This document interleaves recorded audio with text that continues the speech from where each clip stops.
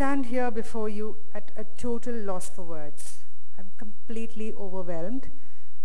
Since last evening when I came in here, and I've been hearing various speakers from Sandeep Rao, who in the guise of a stand-up comedian spoke. I heard Major D.P. Singh, the Sampurna children. I was listening to Madam Poonam, and each one of them have been telling a story which is far beyond anything that I have written in my life this far. For many years, I thought I was dealing with a disability. I'm extremely myopic, so for me, basically, my vision, length is just about 6 or 7 feet in front of me. And I thought that was a hard thing to deal with, because it meant I couldn't do a lot of things. From childhood, I was told I can't do this and I can't do that.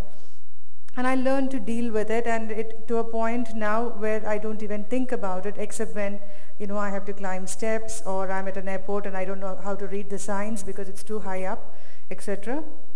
But generally, I deal with life and I think it's fine. But when I was here yesterday and then this morning, and with the kind of stories that I, like all of you, have been listening to, made me realize that what we stand here, when each person stands here and speak, it's not just about excuse me, how they've been dealing with life, but it's also a great demonstration of the triumph of the spirit, the triumph of will.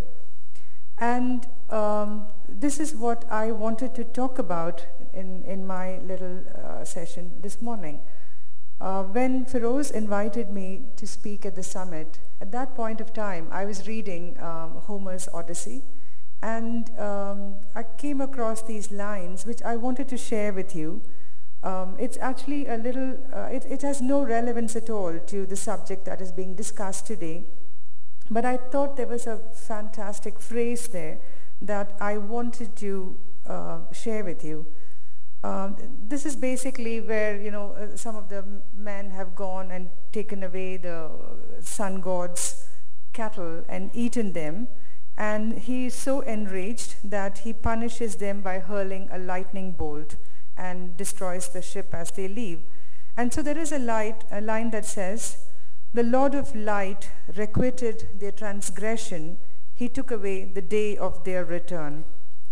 Very often, when my path crosses that of a disabled person's, these are the lines that I think that comes into my mind, of how in that final moment of resolution, there's a lightning bolt that is hurled from some divine force who shouldn't be doing it in the first place, and there is this horrible lightning bolt that takes away their land at the day of their return.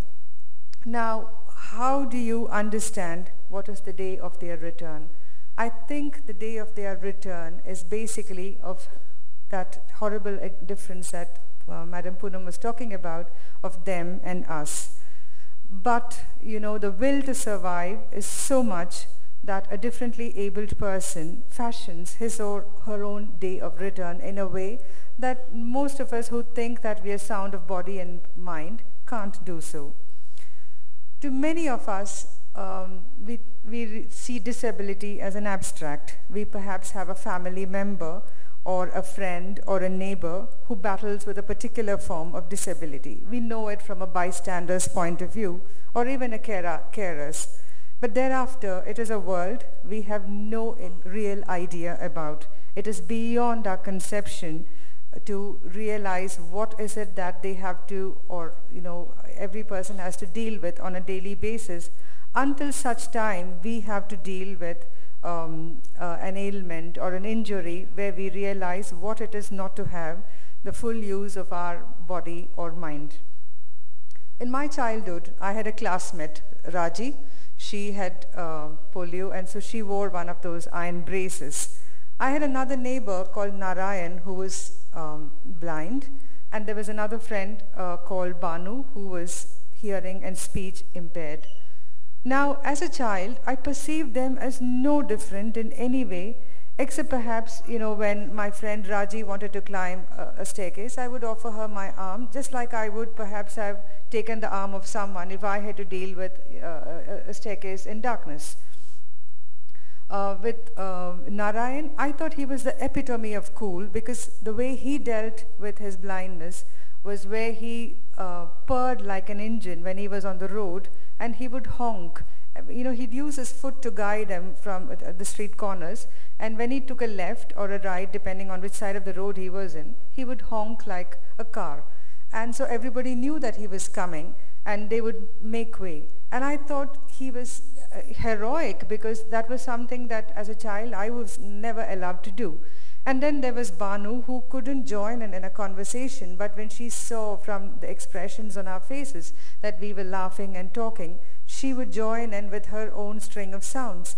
And we didn't see it as an embarrassing problem. We didn't see it as something that was irritating. We just accepted her and accepted Narayan and accepted Raji, each one of them in our own way. As far as they were concerned, the rest of my peers were concerned, I wore these horrible soda bottle glasses to correct my galloping myopia.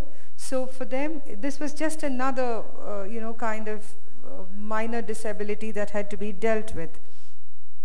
But the problem was, this was early 70s in small town Tamil Nadu, and there was really no kind of assistance that Narayan or Banu could receive. So they were shunted to the shadows of their homes, and probably their lives stayed in those shadows. That these children were different was something that I understood when I saw how the adult world dealt with them. The parents went through a plethora of emotions, from a sense of why us, to a deep tenderness for a child who had lost that first battle in life, to an irrational anger towards the world. Older siblings were sometimes not so comfortable, and they wanted to keep them apart from their lives. At all points, they lived with the thought of being saddled with this disabled sibling once the parents were no more. And I saw that there was a certain ruthlessness that was coming into their relations. In today's world, it wouldn't be so, because there are greater opportunities, greater possibilities for inclusion. But the true horror of all this escaped me till I was much older, and I realized the world is not the happy place that I thought it was. The adult world is ruthless, and while we may wear the veneer of civilization, beneath we are all animals with fangs and claws, and the survival of the fittest is what leads us on. We will stand here and mouth platitudes about compassion and expansive world visions. We will twist ourselves into tangles with cliches. We'll offer a helping hand, a caring eye, an open heart, all of this, but the truth remains that somewhere deep within us, most of us perceive a difference, us and them.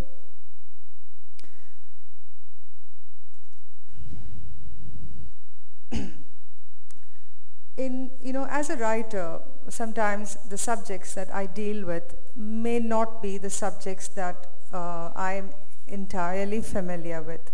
So in my novel, Lessons in Forgetting, I wrote about a young girl, Smriti, who changes from a vibrant young woman to a catatonic being shorn of everything that made her human. Now, even as I created the character and wrote the scenes of how her family, her father and grandaunt, worked at seeking to include her in every way they could, I was working within the realm of imagination. The truth was, I had no real experience of what this entailed. A month after the book was published, I received a mail that knocked me sideways. I was both overwhelmed, humbled, and emotionally wrought. Let me read to you segments from it so you understand why. This is the mail. I just finished reading your Lessons in Forgetting some 10 minutes back, and on an impulse, I'm writing this mail to you. It is not a feedback. It is something I really felt like telling you, so here I am. It's just that the story of Smriti had some weird similarities with the life of my sister, which prompted me to write this. My sister was doing her master's in Bangalore in 2001 when she became friends with these boys. One day they decided to go to Mangalore for a couple of days. No one in our family had an idea. They met with a road accident just 2 hours from Bangalore. She's paralyzed neck below now, and it's been 5 years. The care, nurses, bed sores, we've seen it all in the last 5 years. Her accident happened 8-9 days after I got married. The new girl couldn't take the pressure, so we parted ways within a year. My brother never got married, neither did I after that, nor wish to. She has always been such a baby sister to her, and honestly, in real world, Meeras don't exist. It's just not possible that somebody can share that emotion and have that concern which the family has. It is fight every day. I was really moved when you wrote about Jack cleaning up his grown-up daughter. You know, my sister is a grown-up girl too, and except for my mom, there are only 2 of us men in the house. We've never let any nurse or maid powder her, change her clothes and other things. It's only in the morning she came once to bathe and help with the toilet. Otherwise, between me, my brother and my mom, we care for her. I can only say whenever we are changing her clothes and all, we keep looking at the walls and keep talking about random stuff so that she doesn't feel embarrassed. Anyway, it's been 5 years now and we've learned to make fun of misery. But I never thought that the kid sister we were always so protective and concerned about would be so strong a person. She has hardly cried ever, only in the beginning maybe. But then she said, if this is what God has chosen, then let it be. I will make best of it. She can only talk, but she said, I'll make most of what I have. She enrolled for her MSc again and finished it this year. I wrote her exams while she was wording out the answers. Hope, that's the only thing that keeps this system going. Everything in life turns upside down when such things happen.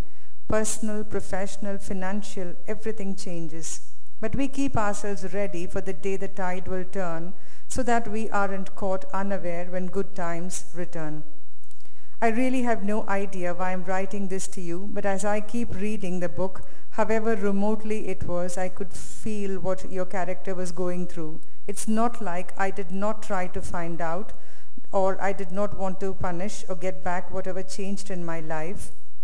But in the end, you just give in, knowing there is no end in sight and it's a winding road. Where to stop is the question. Sometimes, or rather most of the times, we have to bow down and accept the fate. It is surprising and most saddening to see how people like my sister, Tanya is her name, have actually quit not for the lack of fight, but for no access to battlegrounds. I think Major Manik, he's a person in the Indian Army, I think Major Manik spelled it out when he said it's not the fighting spirit that the differently abled lack in. It is not having access to the battleground. It's not having opportunities to bring to fore the fighting spirit. Last week, one of the things that I've also realized is most of the help available seem to be confined to metros and big towns. But when it comes to small towns, you find a great lack of opportunities, you find a great lack of facilities and centers that help various children and adults get that opportunity to get back into life. Now, last week, the Chief Minister of Kerala, he has a Meeting the People kind of program that's organized in various districts. So there was a day-long camp organized at Thrissur, which is a kind of smallish town. A friend of mine who's part of the program was telling me about how a group of 129 parents came to this Meeting the Chief Minister event at 6 a.m. They came with their children because they didn't know where to leave these children behind. Parents of autistic children, parents from impoverished backgrounds who needed to make known to the Chief Minister how important and critical it was for the government to set up government-aided centers. My friend talks of how they waited there from 6 in the morning to midnight with these children, hoping to have their need heard. There are few government-aided centers available, and without it, these children don't stand a chance. It's a very basic example. Now Thrissur has two centers to train autistic children. One is in the corporation limits. So the first preference goes to children who live within the corporation limits. Another one is in the outskirts, and there they kind of restrict it to children who come from, within about 4 kilometers, 5 kilometers radius. So, but there are these 129 children who have no place to go to. And there are very few government centers available, and without these children don't stand a chance. So battles can't be won just with the fighting spirit. You also need to provide weapons and training. So the application that these parents had sent out to the government was stuck somewhere in the hallways of some bureaucratic tangle. But this was a brave attempt by these parents to take the issue directly to the chief executive of the state. And as my friend narrated to me what transpired, I realized how much of a role not just the family, but all of us have in helping a disabled person integrate with the society that we are all part of, and how we put it off. It's not just about having ramps for wheelchairs and reservations for jobs and professional courses or separate queues, which is the least any civilized society ought to be making available. It's also about understanding and seeing how good they are and enabling these differently abled people to live their lives with great dignity and pride. It's about fashioning the day of their return. Now, as I stand before you, I ask myself, what is it that I can do? Perhaps as a writer, all I can do is draw attention to how we need to focus on ability rather than disability. The hero of the novel I have just finished working on is blind in one eye, and he wears a false gold eye. When he's asked if he can see with his gold eye, he says, "I can see better because of that eye." Our differently abled sisters and brothers teach us this, to take none of our abilities for granted. Instead of seeing them as lesser human beings, we need to appreciate that with what is available to them, they mostly make a better job of life and living. Thank you.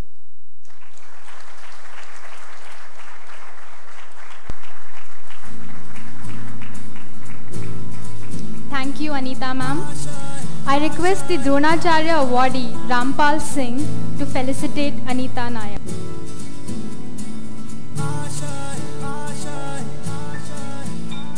कुछ पाने की हो आस आस, कोई अरमा हो जो खास खास आशाएं, हर कोशिश में हो बार बार करे दरियाओं को are par. Anita ma'am, I request you to sign the India Inclusion Summit painting. I would like to give a special thanks to Esther from Enable India. She is here for the benefit of people with hearing impairment. Can we have Esther on the stage?